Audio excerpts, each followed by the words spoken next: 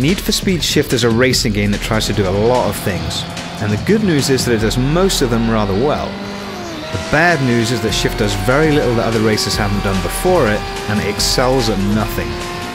The racing, the car and track selections, the vehicle customization and damage modeling, the career mode, the online play, the opponent AI.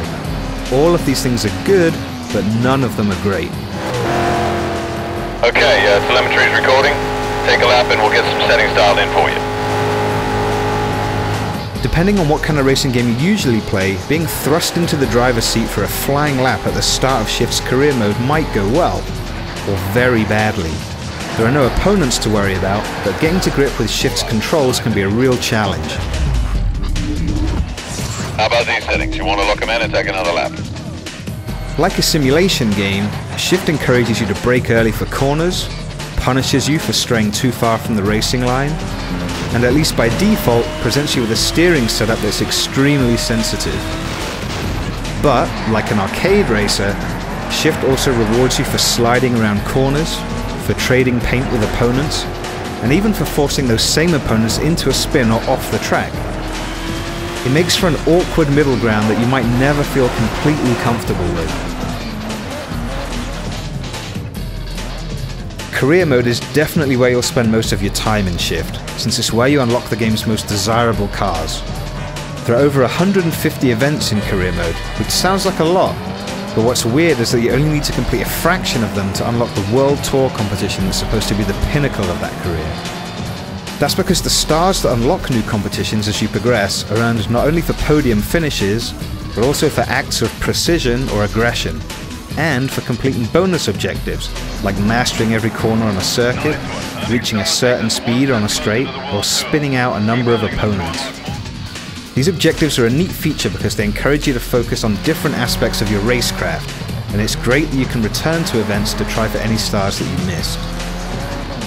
Stars probably won't be the only reason that you feel the need to repeat events in Shift though. Even on the easiest AI setting, your opponents can be fiercely competitive, and seemingly have no problem with driving straight into you if it means they can get around a corner more quickly or gain some other advantage. Straying from or being pushed off the track in Shift really slows you down, so colliding with an opponent towards the end of a long race and ruining your chances of winning can be really frustrating. Don't worry too much if it happens near the start of a race though, because the crazy rubber band AI of your opponents will cause them to slow down dramatically while you catch up. It's good that one early mistake doesn't have to mean the end of your race, but at the same time it's not particularly satisfying to beat opponents who slam on the brakes when you get in trouble. You'll find more believable opponents in the 8-player races that are supported online, but unfortunately these events aren't without their own problems. Like the career mode, online races award you experience points for acts of both precision and aggression, which means that different players often have very different racing styles. If you're a precision driver, you might pride yourself on slowing down into a corner and taking the correct racing line. But if the guy behind you is an aggressive driver, he might try to earn some points by slamming into you and using you as his brake. This can result in some pretty ugly scenes, but on this occasion it's tough to feel like the aggressive drivers are really in the wrong. Another problem with online play is the way that cutting corners is dealt with. If you cut a corner during an online race, regardless of whether or not you gained an advantage from doing so, your penalty is that you slow down to a crawl for a few seconds that feel like an eternity. That doesn't sound like a horrible idea on paper, but in practice it's frustrating not only for you, but also for any drivers coming up behind you who now have to deal with a slow-moving chicane. In amongst the occasionally frustrating races, there are other things that you can do in Shift, but neither the difficult drift events or the unwieldy car customization options are really worth spending any serious amount of time with.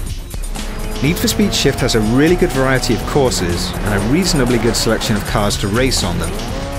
The problem is that Shift is neither an arcade racer nor a simulation. It's stuck somewhere between the two, and it's unlikely to completely satisfy fans of either.